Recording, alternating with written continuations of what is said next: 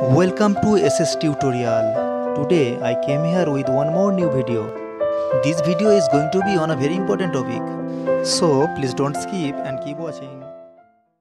Today in this video we will know about meander. So let's begin.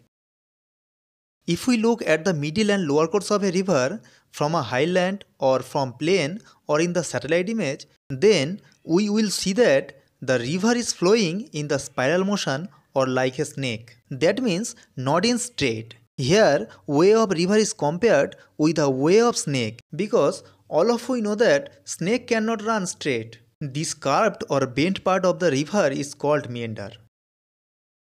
Now we will know how meanders are formed. Meanders are nothing but a result of the interaction of water through a bent channel with the underlying river bed. The velocity of the river is very low, as the slope of the land is low in the middle course and lower course of the river. In this situation, if river is slightly obstructed by any obstacle, then the river flows by turning its course through side erosion and accumulation to avoid that obstacle. This spiral motion or curved channel of a river is called meander, after the meandering river Meanders in Turkey.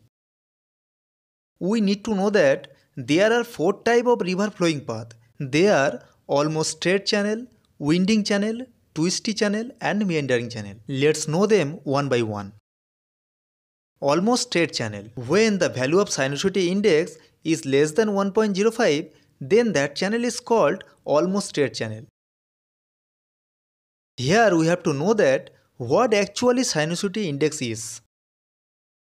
Sinuosity index is nothing but an index or formula from which we can measure sinuosity of any curve by dividing its actual path length with shortest path length of that curve. Sinuosity index equal to channel length divided by down valley length.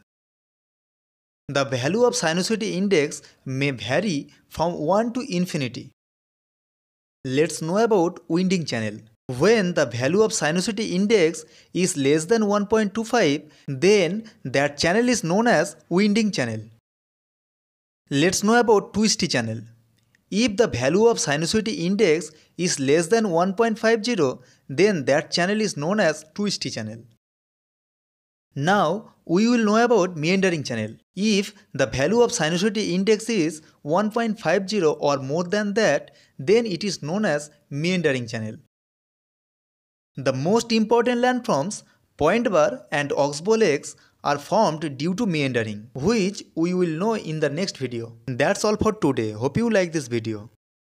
If you like this video, then please press the like button and share with your friends. To get more new video, please subscribe my channel. Thanks for watching.